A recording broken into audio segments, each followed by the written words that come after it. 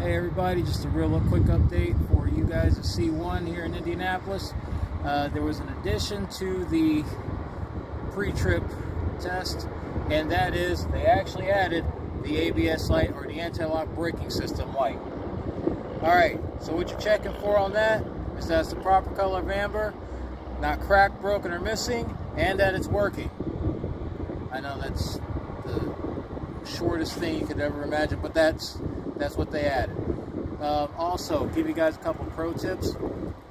When it comes to doing your pre-trip, do not talk into the truck. If the examiner cannot hear you, you didn't say it. There's no sense in arguing with them about you said it, because they didn't hear you in the first place.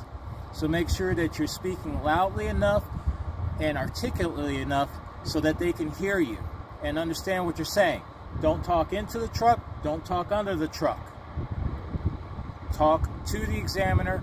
And for those of you guys that get nervous, to help you guys with this, and this helps even when you're doing this with us, think of it like you're teaching us how to do the pre-trip. That'll help alleviate some of the nervousness when you go take your state test. And again, a lot of the other tips on how to pass the pre-trip I also put in the video, in the pre-trip video. I also want to send a special shout out to a couple of my guys. They'll know who they are. I'm just going to use their nicknames: Carrot Top, Prison Break. I know you guys just graduated. Carrot Top's the one that helped me start this in the first place. Prison Break, real good guy. He just graduated recently.